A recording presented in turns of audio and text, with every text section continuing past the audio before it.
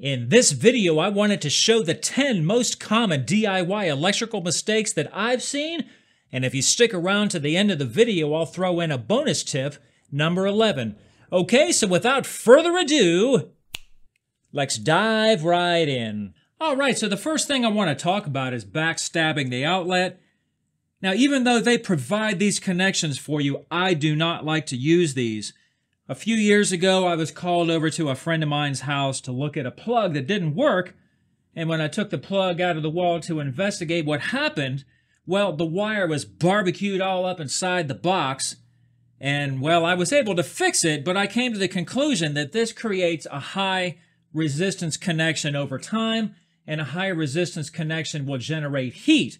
Okay, so after I saw that, I don't use this anymore. So instead, I like to loop the wire like this and put it around the screw like this on this style of outlet, okay? Alright, so number 1 brings me into number 2. There is actually a time where you want the wire coming out of the back of the outlet. This one is a commercial style outlet that uses clamps instead of just the screws like the previous one I showed you.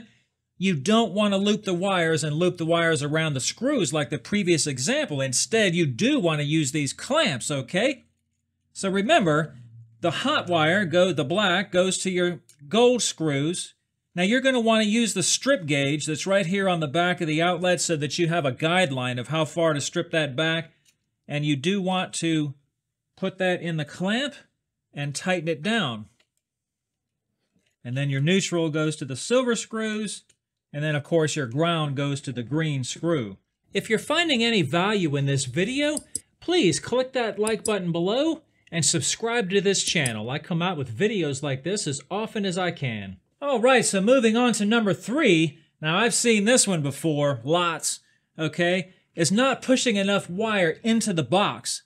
Now, this is short, okay? What you need is at least 6 inches from the back of the box, okay? As you can see here, we barely have 4 inches. Now, what I like to do is just a fast and easy way to do this is I'll take my cutters, which I've measured them, they're about 7.5 inches long, and I'll take them and stick them towards the back of the box like this and mark it with my thumb, and then cut it like so, and that's usually about right every time. Short wires coming out of the box make it very difficult to hook up your outlet or switch. It makes it difficult for somebody down the road when they're working on this. Alright, so number 4 is just another joyous situation that I've seen before, is you'll have not only the wires are too short, but the sheathing will barely be stripped back enough to get the wires into the back of the outlet like this. You'll have all this sheathing in here, and that makes it really hard to fold all that up and get it back in there. Okay, so and you'll usually have the ground stretched out like this, you know, where there's just barely any room for anything. So instead of doing it this way, this is the way to do it. You'll want to start with the proper amount of wire in the box, as I showed you before, and just take your knife, and you're going to want to leave at least 1/4 inch to half to even 3/4 of an inch of sheathing inside the box, instead of so much sheathing, and just peel that right down the middle. Try to keep your hand behind the knife so you don't wind up jumping off of there and going right into your hand. And then just peel that puppy like a banana, just like so. Just like that. You want to reach up there and cut that jacket off of there. Alright, so number 5 is one that I've seen before and is a potentially dangerous situation. You don't have to staple the wires like Clark W. Griswold hanging up Christmas lights. If you don't know what that means, I'll refer you to Christmas Vacation. I'll give you an example. I've seen this. It's in there and it's like crimping the wire with a grip of, you know, who knows what. This will damage the wire possibly down the road. It could result in a short and a fire, so you obviously don't want that. Instead, let me show you how to do it. Alright, so I got my staple started. That staple only needs to be tight enough so that it's just barely touching the wire. That's all it needs. It doesn't need to grip the wire so that you can't pull it out of there no matter what you do. Alright, so tip number 6 is another potentially dangerous situation. It's using the wrong size wire for the wrong size breaker. Let me show you what I'm talking about. Let's say hypothetically we have a number 12 wire coming into the box right here from a 20 amp breaker at the fuse panel. So far so good, right? Well, the problem is say you don't have a long enough 12 gauge wire to run to the next plug. So instead, oh, I've got some 14, I'll just use that and I'll run this over to the next plug. Well, this 14 gauge wire is only rated for 15 amps. So that's going to be a problem on your 20 amp breaker. Don't do this. If you're getting an inspection and the inspector sees this, he'll fail you and make you fix it. All right, so you want to keep the wire the same. Now, if the opposite were true and you were using a 15 amp breaker with the number 12 wire, that would be okay since your number 12 wire is rated for 20 amps, so you got plenty of capacity left on that wire, okay? All right, so number 7 is going to be an easy one. Don't hook your loops up backwards on your screw terminals. Let me show you what I mean. This is an example of backwards.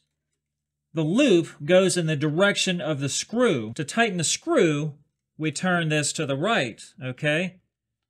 Well, the way that loop is, when we tighten the screw, it's going to have a tendency to push that loop out, okay?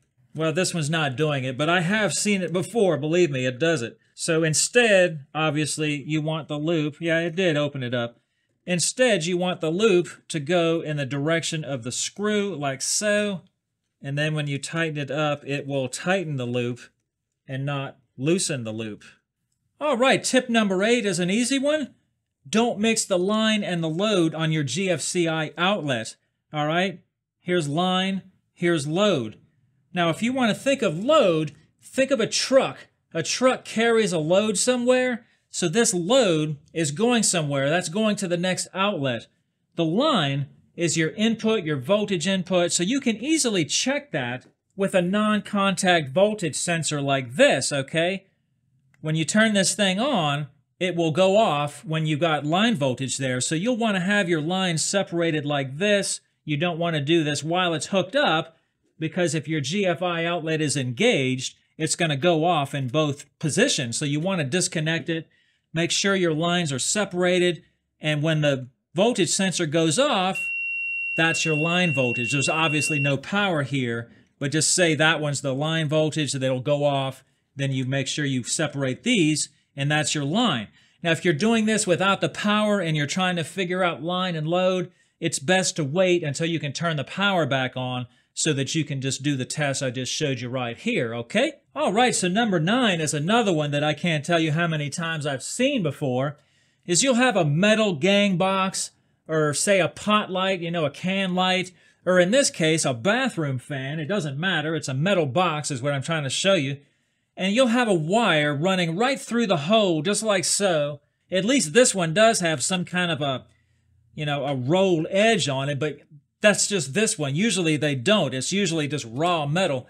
And it's going right through and it's hooked up inside, and that's how they've got it. And I'm like, what did they do that for? So don't do that, okay? Use a plastic connector like so. This is a good example. Of course, I've got that backwards. This one goes from the inside like that, all right? Or you can use one of these Romex style connectors with the nut like this, and tighten the nut on the inside, and then that will be a good option too, okay? So just, you got a clamp hold down here. The plastic one has a clamp hold down. Don't run your wires through there just like I just showed you right there. It's just not a good practice. All right, so number 10 is a very simple one. Don't daisy chain multiple GFI outlets together. You only just need to hook up one at the beginning of the run, and then the subsequent outlets downstream will automatically be GFI protected as well. All right, so here's tip number 11, the bonus tip. Now this one should be obvious, but sometimes it's just not obvious.